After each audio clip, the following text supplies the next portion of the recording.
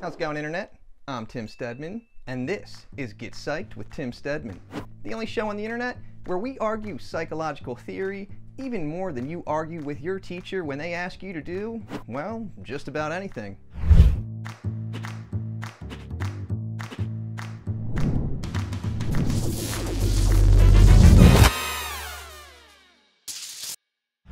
Today, we're taking a look at our fourth and final science practice, Science Practice 4, which is going to be on argumentation. So the AP Psych exam is going to have two sections. For the first section, you're going to have 90 minutes to answer 75 multiple choice questions. Now, you are really going to have to utilize the first three science practices if you plan on doing well on this section. And after you complete the multiple choice section, you will then have 70 minutes to answer two free response questions. Science Practice 4 on argumentation is going to prepare you to answer these free response questions like a pro. So after watching this video, you will pretty much be an expert on how to properly form an argument in AP Psychology. And this won't only help you with getting a good score on your AP Psych exam, but it will also give you an edge on all those petty arguments you have with your friends and family. And as I mentioned earlier, you are going to have 70 minutes to complete the two FRQs, which are going to be the article analysis question and the evidence-based question. The free response section is where Science Practice 4 really comes into play. In these questions, you'll be asked to propose a defensible claim, provide reasoning grounded in science-backed evidence, and support, refute, or modify an established or provided claim. So, how about we break this down a bit further? When it says we need to propose a defensible claim, it just means that we need to make a clear and concise statement that takes a position on the given topic. Your claim should be something you can defend with evidence and reasoning provided by the psychological theories and concepts that you're going to learn throughout the course. Providing reasoning grounded in evidence refers to using scientifically derived evidence to back up your claim. This could include things like research findings, data from psychological studies, or established psychological theories. It is going to be very important that your evidence is relevant and robust, directly supporting your argument. To support, refute, or modify refers to the fact that you may be asked to support an existing claim, argue against it, or suggest a modification based on the evidence you present. This is going to require critical thinking and the ability to apply psychological principles to different scenarios. Now, let's take a closer look at each of these free response questions you will have to complete on the AP Psych test. We'll start out with the article analysis question, or AAQ, which will give you a summarized peer review source. You'll then need to identify key research elements like methodology, variables, and ethical guidelines, as well as interpret some basic statistics presented in the article. Additionally, you'll need to explain whether the study can be generalized and how the article supports or refutes the psychological concept being explored. You're going to have a total of 25 minutes to complete this question, which will include a 10-minute reading period. This question is really going to assess your skills in science practices 2, 3, and 4. The evidence-based question, or EBQ, is next, and this is going to provide you with 3 summarized peer-reviewed sources on a common topic. You'll then need to propose a claim about the topic and use evidence from the sources, as well as what you've learned in AP Psychology to support your claim. You'll also need to provide reasoning to back up your evidence. For this section, you'll have 45 minutes to complete the question, including a 15-minute reading period. This question is going to assess your skills in science practices 1 and 4.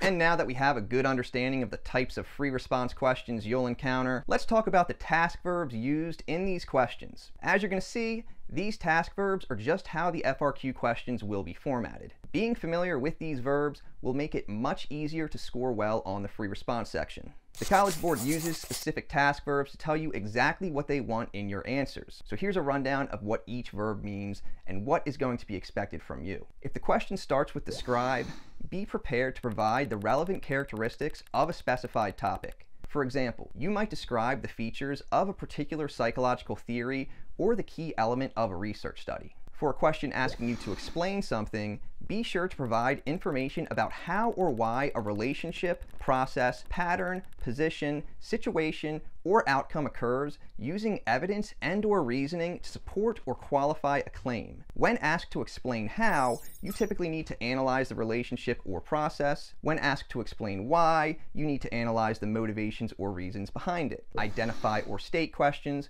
want you to indicate or provide information about a specified topic without elaboration or explanation. This might involve simply naming a concept or noting a key point from a study. If a question asks you to propose, it's not talking about getting married. Alright, anyways. But it is asking you to provide a claim for a specific topic using your own words. This is your chance to put forward your own argument or hypothesis about a given topic. To support or refute means to provide reasoning that explains whether a claim or evidence should be upheld or rejected. Use your knowledge of psychological principles and evidence to back up your stance. And finally, if you're asked to use evidence, be sure to provide information from a study, such as data, rationales, conclusions, or hypotheses that is specific and relevant to a given topic. This means citing specific studies and explaining how their findings relate to your argument.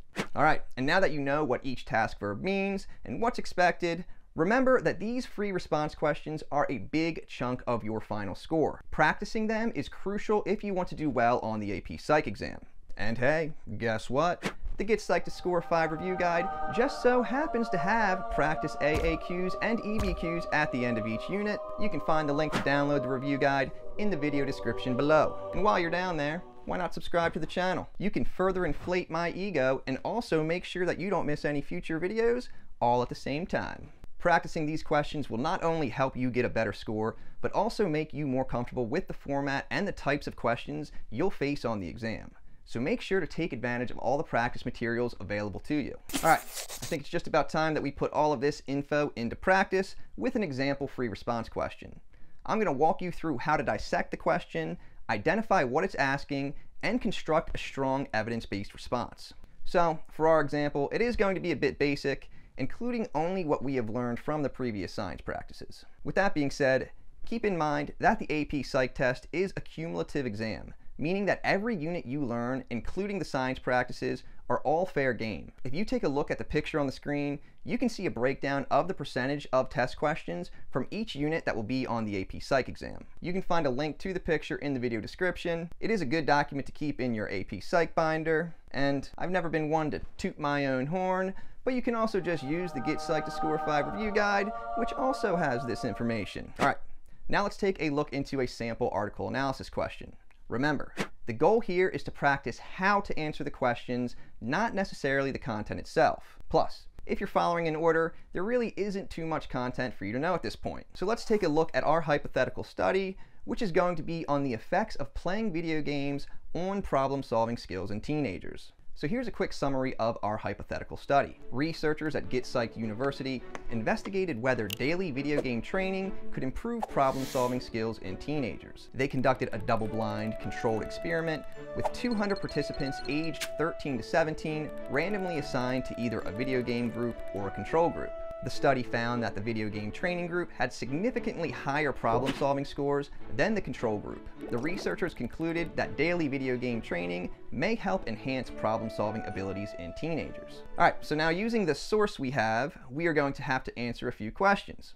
Now remember, all these questions are going to start with one of the task verbs we talked about earlier. So up first, we are going to have to identify the research method used in the study. And since the question is asking us to simply identify, all we need to do is say what the method is without any elaboration. A few things from our source give away the method for us. For starters, in the research method sections, it specifically states that this is a controlled experiment.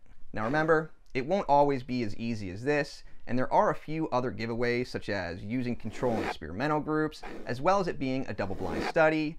But for us to score a point here, all we have to do is simply write down experiment. Alright, part B, we are asked to state the operational definition of problem-solving skills. So state is the same as identify in terms of not needing to elaborate your response. Just provide the answer and move on. Now, the operational definition is just how we specifically measure or define a variable in a study to ensure it can be empirically tested. In our experiment, this would be defined as the performance on a series of puzzles and logic tasks. This is operationally defined because it translates the abstract concept of problem-solving skills into a measurable form that can be quantitatively assessed, being the test scores. Alright, moving on to part C, which is going to ask us to describe the meaning of the differences in the means for the problem-solving tasks between the video game training group and the control group. Now this question is asking us to describe something, which means that we have to go into a little more detail than we did with our previous two questions. As shown in the source, the mean score for the video game training group was 85, while the mean score for the control group was 70. This tells us that participants who engaged in daily video game training performed better on problem-solving tasks compared to those in the control group. Next up, we have Part D, which asks us to identify at least one ethical guideline applied by the researchers. And since we're back to an identify question, we simply just have to give them an ethical standard the researchers followed, and based on our source, we see that the researchers both obtained informed consent and also ensured confidentiality of participant data, either of which would work. Part E is going to involve a bit more thinking, asking us to explain the extent to which the research findings may or may not be generalizable using specific and relevant evidence from the study. For research to be generalizable, it means that the findings can be applied to a larger population beyond the sample used in the study. In our study, we see that the sample included teenagers aged 13 to 17, which means that findings might only be applicable to this specific age group and may not generalize to younger children or adults. Additionally, the specific type of video game used may not represent all types of video games, which limits the generalizability of the results to other genres. And finally, we have Part F, which is asking us to explain how at least one of the research findings supports or refutes the researcher's hypothesis that playing strategic video games enhances problem-solving skills. Here, you have to look at all the information and data the source provides you with and use that information to accept or reject a psychological claim. Using the information from our source, we could say something along the lines of the researcher's findings that the video game training group had a significantly higher mean score on problem-solving tasks supports the researcher's hypothesis that playing strategic video games enhances problem-solving skills. All right, so there you have it, an AAQ. Pretty easy, huh? But like I said, this is a simplified version of the AAQ you will see on the AP Psych test, so don't get too cocky just yet. Now with that out of the way, let's see if we can quickly get through talking about the evidence-based question. As I mentioned at the start of the video, the EBQ provides you with a common topic and 3 psychological studies. You're then going to have to come up with a claim and support it using information from the sources and content you learn throughout the course. So let's get started with the EBQ.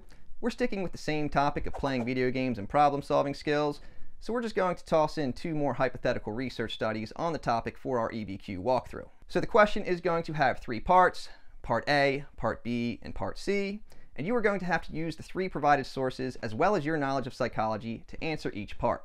So source A is just going to be the same source we used for our AAQ on the effects of video games training on problem-solving skills in teenagers. Source B is going to be a study investigating the impact of cooperative versus competitive video games on team-based problem-solving skills in teenagers. And source C is a longitudinal study examining the long-term effects of regular video game play on cognitive flexibility and problem-solving skills in teenagers. Now, using these sources, we are asked to develop and justify an argument about the impact of video games on cognitive skill development in teenagers. Part A asks us to propose a specific and defensible claim based in psychological science that responds to the question. Here, you can either go with video games positively impact cognitive skills in teenagers, or it negatively does.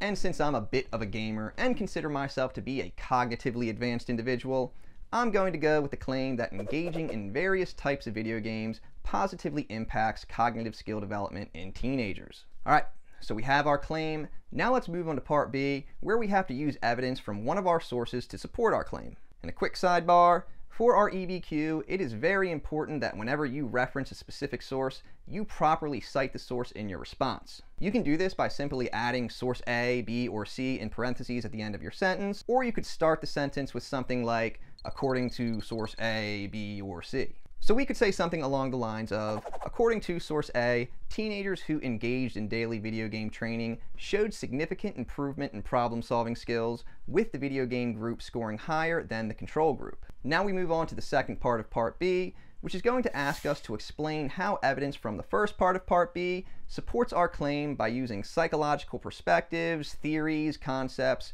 or research findings that we've learned throughout the course. And obviously, we haven't learned much yet, so I'm going to throw in some basic psychological concepts that are fairly easy to understand. We could say something along the lines of, the evidence supports the claim as it demonstrates that video game training can enhance cognitive skills such as problem solving. From a cognitive development perspective, This finding aligns with the theory of neuroplasticity, which suggests that engaging in mentally stimulating activities like strategic video games can strengthen neural connections and improve cognitive functions. Now, neuroplasticity is a fun little biological concept that we're going to talk about in our first unit. Believe it or not, I've actually been practicing my juggling a bit just for when that video comes out. It's going to be pretty dope. All right, so we used one of our sources and a psychological concept to support our claim. And now for Part C, we get to do it all over again. Part C asks us to do the same thing as Part B, but we have to use a different source and different psychological concept in supporting our claim. For Part C, we could say something along the lines of, Source B indicates that cooperative video games improved team-based problem-solving skills more effectively than competitive games, highlighting the social and cognitive benefits of certain types of games.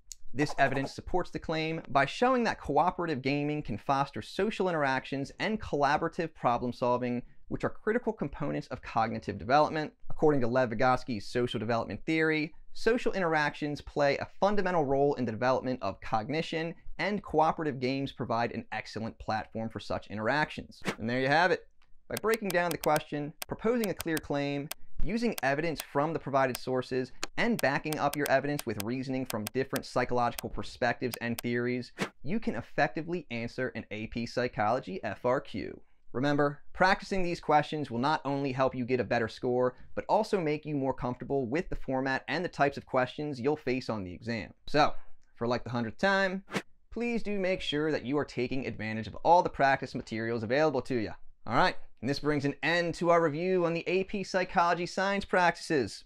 Remember, you are expected to utilize these practices through each unit of the course. But luckily for you, or maybe unluckily, depending on how you look at it, I guess, these videos aren't going anywhere, so you are always welcome to come back for a rewatch. And I will see you all next time as we get started with Unit 1 of 5 in AP Psychology, the biological basis. Until then, peace.